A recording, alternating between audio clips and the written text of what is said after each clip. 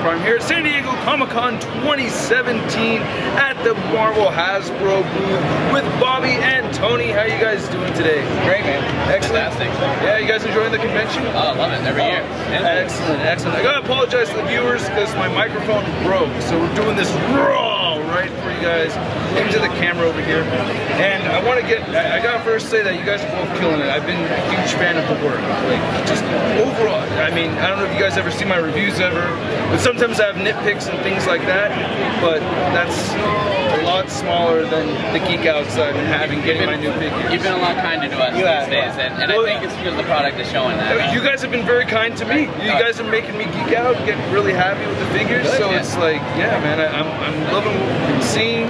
We have those vehicles out there now, which is awesome. We have those retro figures. Either we're doing something right or you're getting soft. Yeah, it can't be both. No way.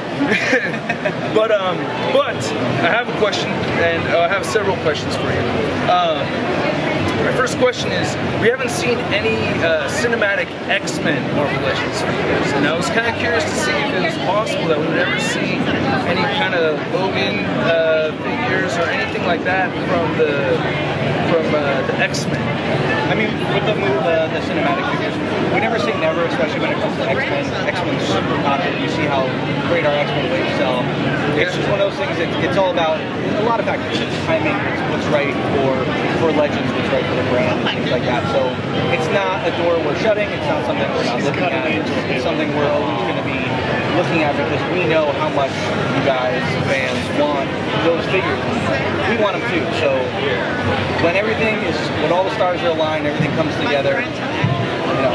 So you want to, but at this time you can't really. It's not a matter of can't or won't. It's just everything has to be right for us to go down. It's another thing on the table, right? Okay. All right. I'll accept that. So I have no choice. I demand a better answer. Okay, you got the hammer. Okay, so let's see. I'm loving the vehicles. We saw the Black Widow earlier in the convention. Now we have the Hell Cycle. We have Ghost Rider's motorcycle. Are we going to see even more vehicles? I mean, we saw the Vulture build a wing set and everything. Are we to expect more vehicles, especially with some things we've been seeing in the displays over here? So I'm kind of curious to know where this road is going. This is our first assortment right now, so we're gonna test the waters with this. They're $40 for the figure and vehicle, so hopefully people pick up on it and want to see more. We definitely want to do more. So this is just our first wave of assortment, so hopefully it does well. Ghost Rider and Black Widow are two strong characters to lead with, so there's so many options for vehicles. Yeah. So it's basically up to the consumers. Buy them. Yeah, buy them. So, okay. Buy them, do good reviews. Hey, the reviews are going to be good or not, whether or not the figure is good, okay? Don't put it on the reviews. Oh, look out. Yeah, all right. Speaking of lookout, we have these retro Marvel Legends packs, which I think is a very cool move. I like seeing these retro Toy Biz packs. I'm curious, is it possible when we see something like this for clamshells, like the Toy Biz Marvel Legend retro clamshells for these Hasbro figures? That would be pretty neat to see, actually. Like, it's kind of like with the X-Men figures. It's kind of one of those things we'll look into it. If we think that it's right for it, we'll do something. We love the retro packaging. You know, we did it on the order Sinister Six pack for Amazon. But and then doing it in Legends, it looks so awesome. So I feel like that's something that if it's successful, you know, it's just like the Riders. We're gonna try it out. People love it, and they want us to do more and sell it well, and that's a road we'll go down. So I think that everyone will like them. I think they'll do very well. Maybe in the future we'll see more of what it wants. Excellent. All right. I hope to see those. Hopefully that works out. And then we've had some remake characters in the past, right? The Emma Frost. And then what's another recent one that we've seen? We've seen, well, kind of with, I almost feel like the Dark Phoenix Cyclops 2-pack is almost kind of like a redo for that Green Phoenix figure, right? Because I mean, you guys are obviously sending a message like, oh, you can take that head and put it on that figure right there. So are we expecting any more of that? We gave you Namor as well. Yes. And yeah, that's because of mainly because of you and your review on the Blue Panther. Hey, what's up, you guys? ShartimusPrime here doing another Marvel Legends toy review on the Marvel Legends Blue Panther. Oh, okay. I've given you Black Panther now. Oh, that right. Walgreens, yeah. Oh, okay, awesome. So I took your feedback. We always listen Excellent. to all of your fans, and we try and incorporate all that stuff. So we're always looking to improve stuff, and if it's something that we have done before and we can improve it, put it out again, people want it, that's what we want to do it. Awesome. Yeah, but we also like that new stuff too. Yes, yeah, I mean, we don't get stuck in the past, but we do like revisiting. It actually shows a lot of heart on your guys' end, because you guys, when I see that as artistry. Like, oh, that's kind of like taking the eraser and just doing a little correction almost, and just, oh, okay, and then, you know what I mean? That's exactly what that is. We're all human beings, right? We're all human beings, so. Yeah. Now articulation, I always ask for articulation. I would love to see more articulation, especially with the 6-inch Legends. Bobby Spence, you work a lot on the 12-inch scale figures, and I've seen toe articulation on those. I'd love to see toe articulation on the 6-inch figures as well.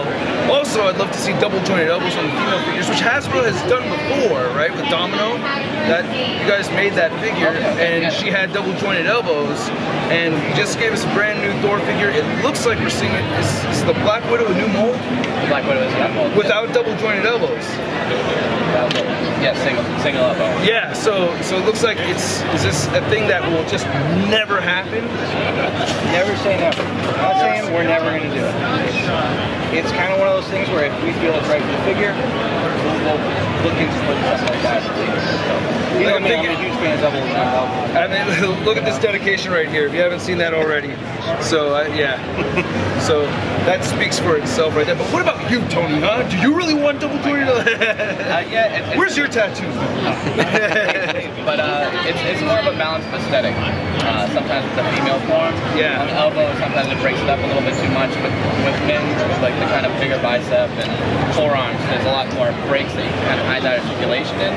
Yeah. So we kind of try and find that balance of aesthetic and articulation, and we're just trying to make this nice figure as we can. So it's a matter of preference, I think. I will say this: we are trying some new techniques to get a better range of motion with the single elbow.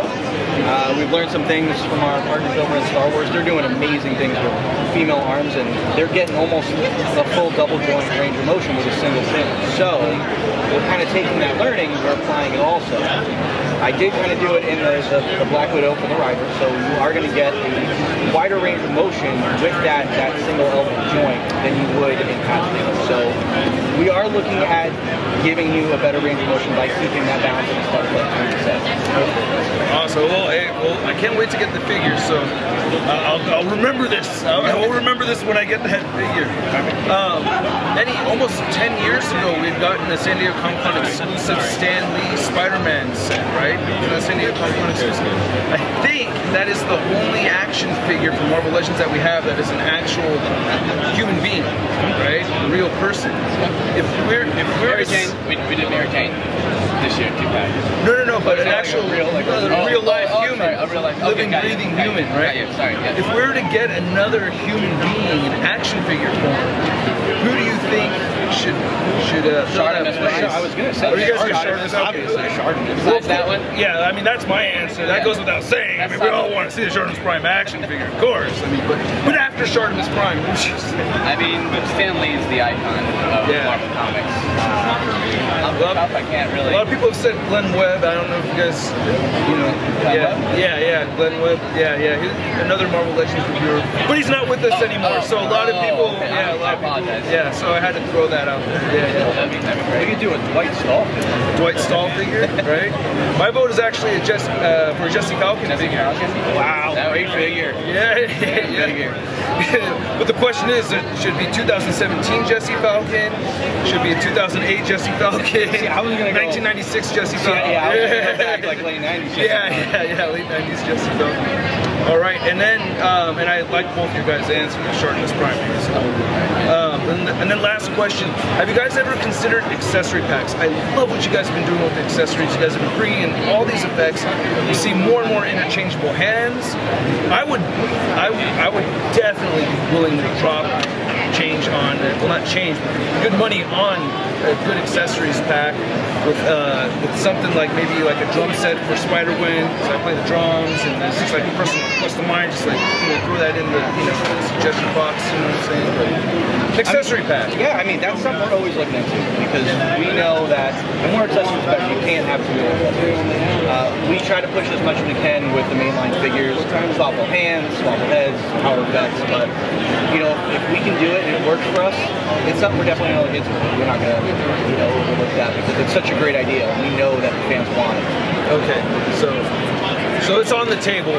It's something that comes up a lot. It's just a matter of finding the right spot for it, finding the right kind of venue, almost, or something like that. But we're always looking to make new power effects and make these things a little more exciting and dynamic on show. Yeah, because it really looks like you guys are leading in that direction, like with the Phoenix and Cyclops 2 pack. It's like, oh yeah, that little Phoenix forest. Yeah, the little birdie and the extra heads and all that stuff. Yeah, like that.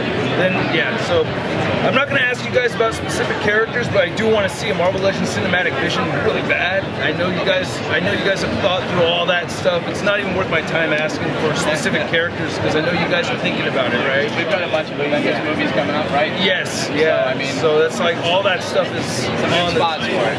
Yeah. So you guys are thinking about all that stuff, yeah? We know what needs to be done. We know what you guys want, so we can give it to you. Awesome. Thank you so much, you guys. Tony, Bobby, thank you guys so much for your time here at the Hasbro booth at San Diego Comic-Con 2017.